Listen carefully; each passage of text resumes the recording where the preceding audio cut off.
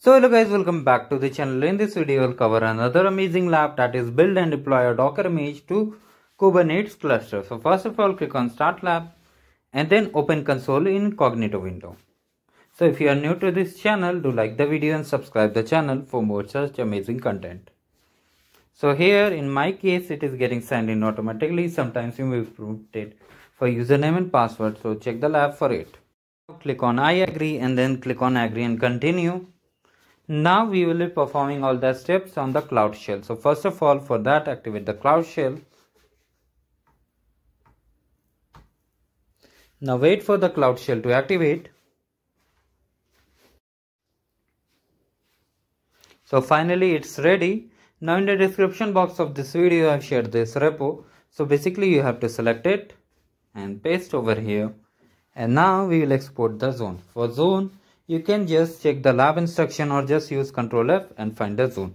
So in my case it's US Central 1C. It might be different for you, so do check the lab for it. Now hit enter. Now this will take at least 5 to 8 minutes, and once it's done we will hit check my progress and see whether we get full score or not. So please wait for it.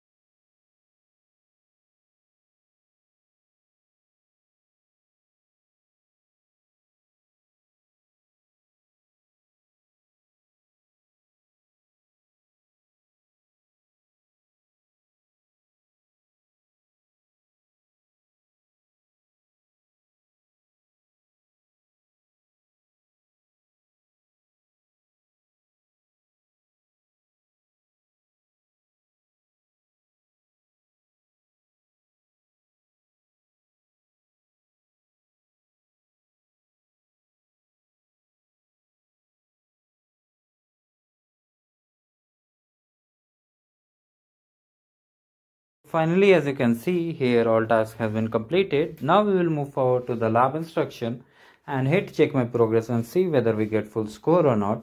And in case you haven't liked the video till now, like it and subscribe the channel. So let's move ahead and hit check my progress. So if you face this issue, just refresh the browser window and hit check my progress again. Keep hitting check my progress until you get full score. So now for last task, you have two options, either keep refreshing or just go to the last task and hit check my progress. So as you can see, we have got the score and we are done with the lab. Let's refresh again. As you can see, we are done.